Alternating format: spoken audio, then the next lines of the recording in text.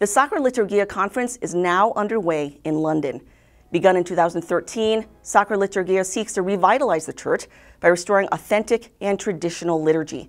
Speakers this year include Cardinal Robert Sarah, Archbishop Salvatore Cordileone, and Dom Alcuin Reid, all vocal proponents of the traditional liturgy.